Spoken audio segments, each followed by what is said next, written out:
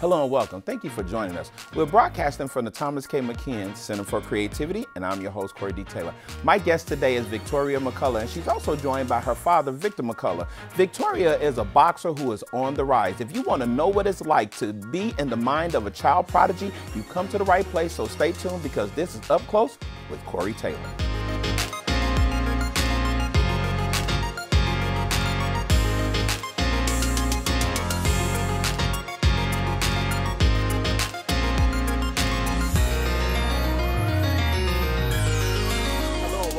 Thank you for joining us. We are here with boxer Victoria McCullough and her father, who is a mixed martial artist, Victor McCullough. Hey, Victoria, how you doing? Good.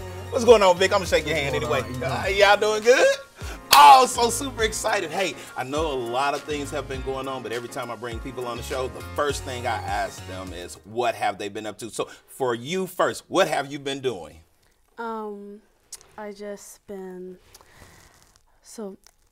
Yesterday, I had a boxing match, but I won unopposed because there was no one in my weight class. There's this one girl, but she came in at 150, and she didn't want to fight me anyway. Oh, wow. So you just had a fight right prior to you coming into Tulsa, and you went unopposed. Now, when you say unopposed, for those of us who are like illiterate when it comes to fighting, what does that mean? Did you have to fight somebody, or just nobody wanted to fight you, period? No one wants to fight me, period. Oh, okay. And how old are you? 13. That's crazy. Oh my gosh, she sounds so gross. She's like, no one wants to fight me. So, Victor, what you been up to, man? Nothing, man. Just chilling and managing my daughter. That's about it. Wow. Now, this is what people need to know. You all are very humble, but it did not always start off as humble beginnings because, Victor, I know you, and I've been knowing you all for quite some time. Victor, you wasn't a very humble guy when you were young. I remember you used to talk like, I'm going to be the best. I'm going to be this. And, we have pictures of you, and we're going to talk to you in depth on another show. But, I mean, Golden Gloves, all kind of stuff. And I remember the craziest thing about you. We were like, why are you taking so many different forms of martial art? And you was like, I just want to be the best. And I was like, what? Like ninjutsu, jujitsu, boxing, kickboxing, yes, Muay Thai, all these, too many of them. Like they need to give you your own TV show because you have done every mixed martial artist discipline that's known to man. And I remember I tried to help you one time just so the people would know. Years ago, I was trying to help him and I was sparring and he hit me real hard and I was done. I didn't help him anymore. So with that being said, you are the manager of your daughter, but how did you get her into boxing? Well, my daughter was really strong. As you know, I have 6 kids, and with that, my wife would have to take 3, and I would have to take 3 to the gym. And so we had this little, what we called a little prison cage that we would have her in as I would be sparring. And so one of the coaches would have her pushing a ball and then hitting on the bag. And so we, one day she needed, one of the other young girls needed a sparring partner. And so we put Victoria in, and that was just from there. We just soared from there. Man, and so that, wait a minute, wait. So you put her in and she's sparring with someone else. Was it like, they were like, oh man, like we might need to take it further, or did she knock somebody out? I mean, how did that, because just because she sparred one time, what made you all believe that she had this spark to be a boxer? Because especially her being a young lady, and we're going to get to you in a minute to talk about how that feels, but what made you all say, oh, we need to take this to another level? She was just always aggressive. From the moment that she was born all the way up until now, she just had this spark. Every father, I believe, can look at their child and see something in their child that says, hey, this is what they're going to be good at. I saw a piece of me in her that I knew that was going to go to the next level. And each time we would have a chance to show her athletic ability in an aggressive sport, boxing, wrestling, jiu-jitsu, she would always soar, no matter if it was her going against another female athlete or a male athlete. So when we were, Clarissa Shields, which is a 2-time Olympic gold medalist, her sparring partner needed to warm up. and Victoria at age 11 knocked her out. Whoa, stop. Wait. Now, Carishil is a grown woman, and her sparring partner is about how old? About the same. About she was about 21. 21, and you were fighting a 21-year-old at 11, and you knocked her out? Okay, now, with that being said, now, you are a young lady, obviously beautiful. How does it feel to be like a female boxer, and is it hard because you have this feminine side of you, but then you got to get in there and you got to get roughhouse and just start fighting? What is that like for you? It feels nervous at the time because boys, they don't like to get beat by girls, and then when they start to get rough, you have to like push it all with everything you got. Yeah, and so you being a young lady, what is it like when you fight girls? Is it different for fighting girls than it's boxing girls versus guys? Yes, because sometimes there's the same strength, the same experience, but with most girls, they don't think. Oh, they don't think. So talk about that a little bit. When you talk about things, so for you in boxing, it's a thinking thing for you. It's not just a punching. Because a lot of times when people hear about boxing, they think that people are out there brawling. They're just fighting. They think it has no skills because, most people say, well, MMA or boxing is all brutal. But me being around the sport, of course, working with you over the years, I know that it takes a lot of science. It takes a lot of courage and a lot. So when you're out there boxing, what is like your strategy? Because you said it's about thinking, and others, females typically don't think. What is your strategy?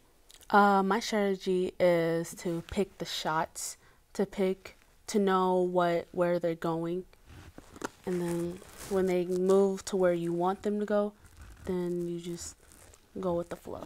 Just go with the flow? Okay, all right, that's cool. I like that. So you just had a fight, and I'm still trying to get this wrapped around my mind. 11 years old and you knocked a grown woman out. Okay, that's not good.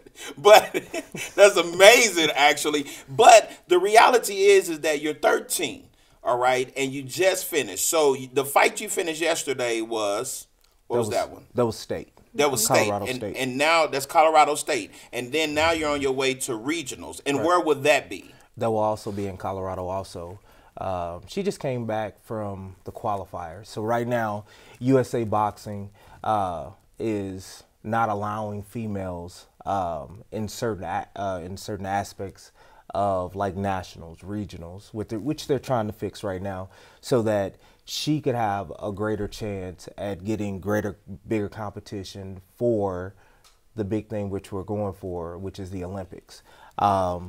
So she just came back from New Mexico about 4 weeks ago for the Junior Olympic qualifiers, and then state, and then regional. So she has to win state, which she's already done. She's went unopposed. She'll go to regionals. From there, once she wins regionals, then she'll go to the nationals and then the Junior Olympics. So let me ask you this question, Victoria. Is it weird that your dad manages you? Do you think it's weird? Is he strict? That was a trick question. I know he's strict because I got a chance to come to where you all live and train, and I remember you saying you have 6 kids, and I remember he had you all literally running around the block, and like you all were just really in this gym stuff in the house and punching bags, and then y'all do double duty. Y'all go to jiu-jitsu, y'all go to boxing, the whole family, even the wife, everybody. So how did you get the family involved in like a family affair? Like we know what her story is, but how you get your wife involved and all of the other kids involved in jiu-jitsu and stuff? Because it seemed like kids are so different that they like pretty much like, oh, I don't want to do all that, but how you get all of them involved? Well, I'm an Army officer, and so we lead by example. And my wife is a mental health therapist at the prison. And so she understands that self-defense is the #1 key in our life. We hang around, or I should say that, 8 hours a day, we hang around the most brutal inmates that Colorado has to offer. And so we understand that fitness as well as self-defense is the #1 important key factor. We can't my wife doesn't have the liberty of having 2 or 3 guards standing outside the door. She's one-on-one with these inmates trying to get them mental help. So if one of them were to jump up, she needs to know how to defend herself. And so for me, throughout my life, martial arts has always been my safeguard, my safety net.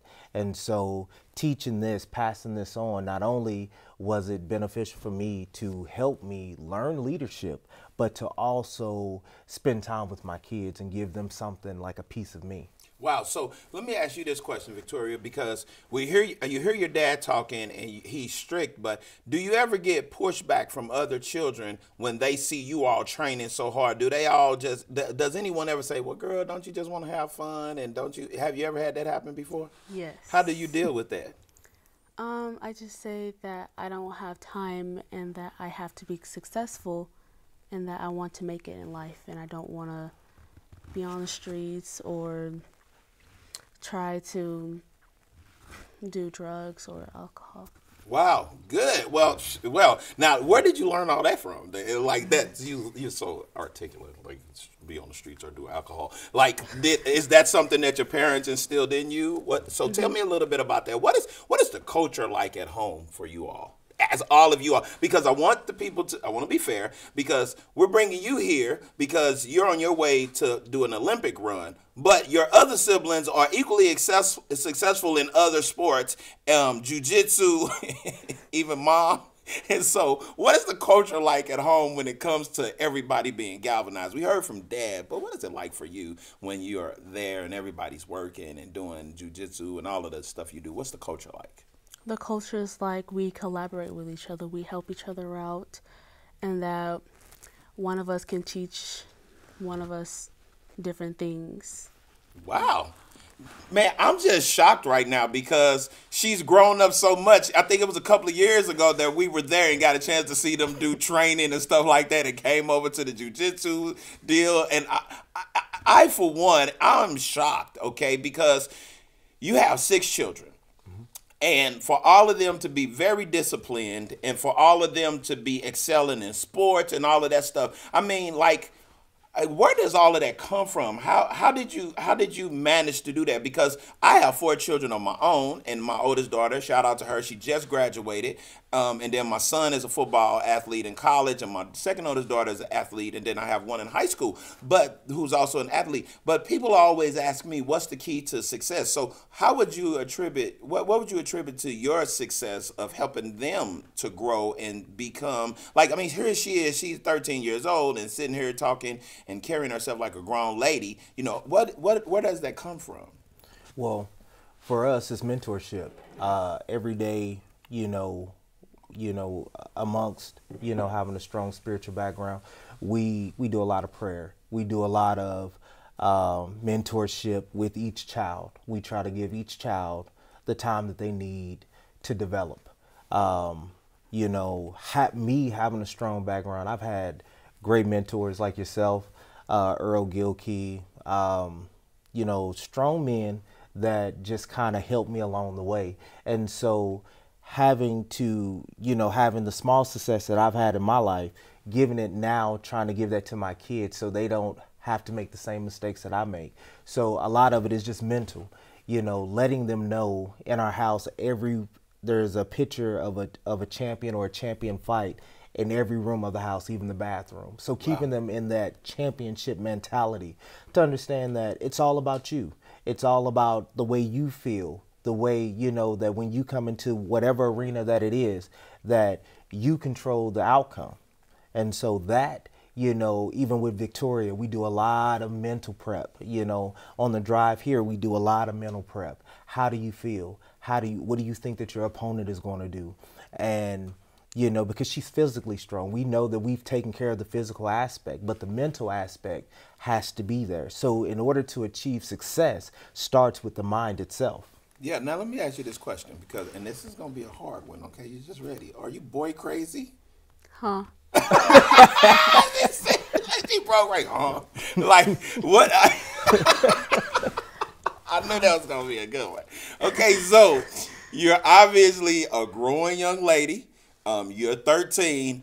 You could beat up probably most of the boys that like you. And I remember when we were little kids, they used to say if a girl tap you or whatever, they hit you, they like you. So my question is to you.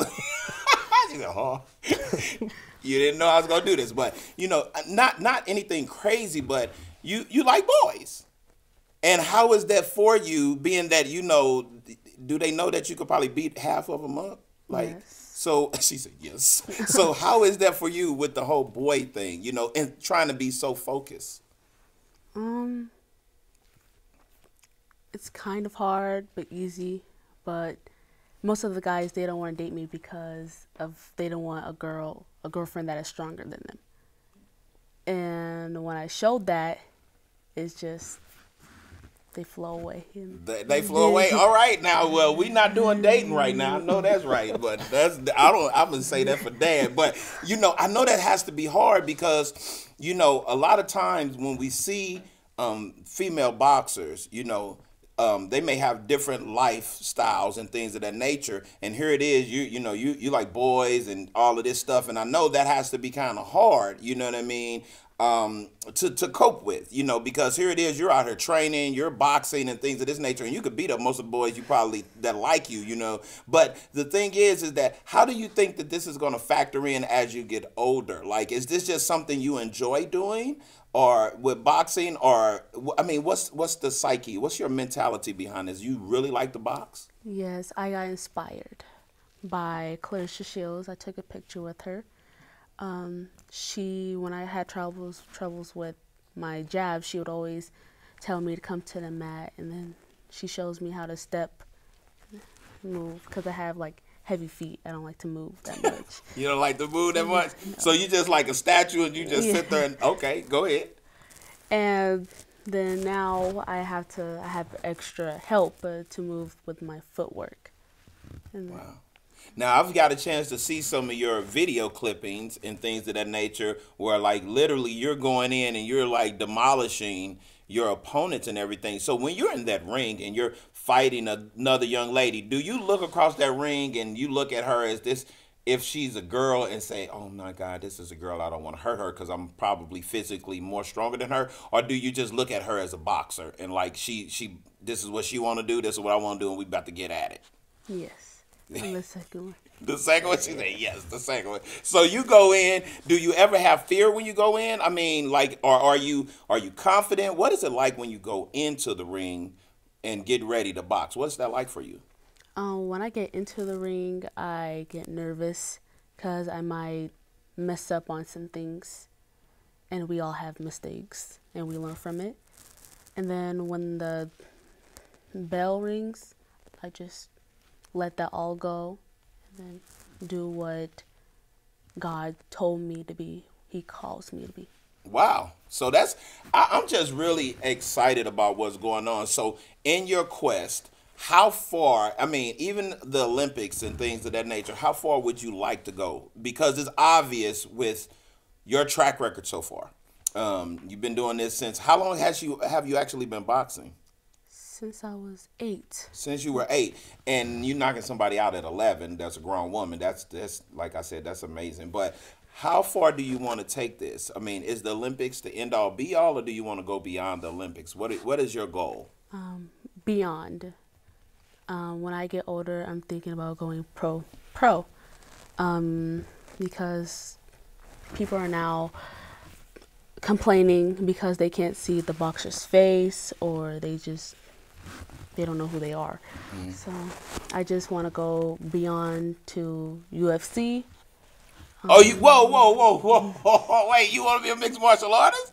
You want to follow a different? Okay, this is crucial right here. I didn't even know that. So you want to, look, what is it? Like, you just really like to get in there and mix it up? So boxing is just the beginning. So you actually want to go into the UFC and fight, like what's her name? Ronda Rousey. You want to do some stuff like that? Mm-hmm. Wow. Okay. Now, Dad, how are you handling this? I mean, because she obviously is aggressive and has a spark and want to do it. Like, how are you handling this whole thing with now her starting to get, like, this popularity and all of this stuff? Well, the popularity is easy because our house is shielded. When we come home, she's just Victoria. Like I tell her, we have a strict schedule on training. We give her time to where she can be on the phone. We give her a time when she can, go out and play with friends, so we balance the two of being a fighter and being, just a regular, teenager. With this, like I said, she's an amazing, awesome, young lady. I liken it to what Customato said about Mike Tyson. He said, what keeps me alive is knowing that you are going to make it. And when I see her, I see the better part of myself, knowing that she's so strong. She gets it, in ways that when it took me years to develop, a mentality, she just gets it. And so I don't really, I don't really worry about her because she just got it. She has that spark. She has that niche. So for you, Victoria, how did mom feel about this? Because here's, it's how many girls is it? 4. It's 4 girls, and like you're getting ready to do something that can literally mess your face up. Like, how did mom? And I know mom. How did mom feel about? Oh my God, my baby might come in with a big old whole lip or jawbone. Like, how did your mom feel about this? When I first started, she was nervous and that she didn't want me to do it at all. And then after my first fight, she was a little bit confident. She grew into it. And then she sat down with me, talked to me, and asked me, do you actually want to do this? Or is this or you just want your dad to be proud? Mm-hmm. I said both, because I don't want to be just working at McDonald's or working at a fast food restaurant. I actually want to make something of myself. Wow, that's awesome. I like that. 13 years old and doing good stuff. Okay, so now, Victor, you have a career. Oh, and let me say thank you for your service. I know you've been in the military for quite some time and everything, but you have had aspirations. And again, we're going to get into that in another show. But really, how do you feel? Because I know with you having 6 kids and all of them being ultra successful in sports and things of that nature, and especially with Victoria rising to popularity, like, how do you deal with the pushback? Because I know parents try to tell you what to do, and this is not the right way to raise your kids, and you're not going to let them grow up. How do you deal with that? I just look at like Victoria said, there's something on the inside of us that, which we know that it's our spirituality, that tells me, that governs my direction for my daughter. I know that when I first saw her, that she was just amazing. There's certain people that that has that it factor. With her, like I said, it was just that push. Like, you look at other kids, you examine what the arena looks like, the competitors, and as you can see, she just has it.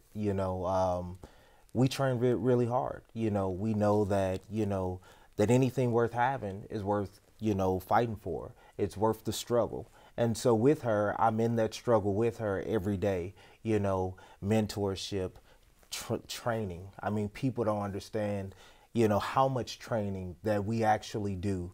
So we have a private workout, what we call our McCullough workout. And then she has 3 hours of private session with another coach by herself, and then she has a team corporation training that she does with the rest of her team.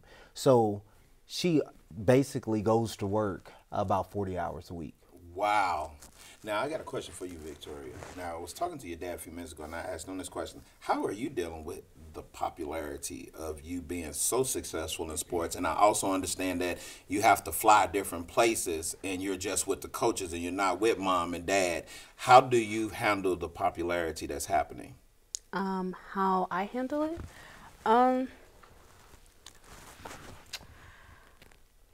When just be humble, smile. Whenever someone wants to get an autograph, I don't know how to write in cursive though.